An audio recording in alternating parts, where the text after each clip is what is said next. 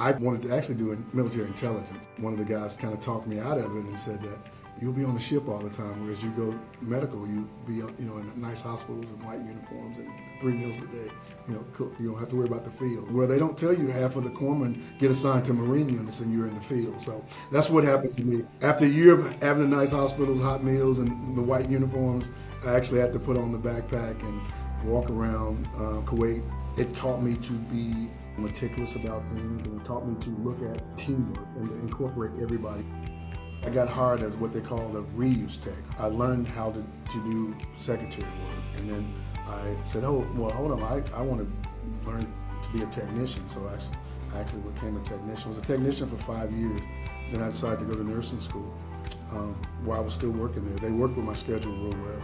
I got to go to school, like set up the clinic in the morning, put on the first shift and go to school and come back and actually do the reuse and take, close the clinic at night. So they work with me. I like healthcare because I feel like it's an obligation. And I just felt like that was part of my calling. So you can see things that in decisions you make or the doctor makes, and you make just subtle changes, you can see patients improve. And also too, just educating patients. This is so rewarding. Just even sitting down, explaining patients why they're taking the medicines and find out why they're not taking them even more. So that, that dialysis provides you a chance to be a teacher and taking care of patients.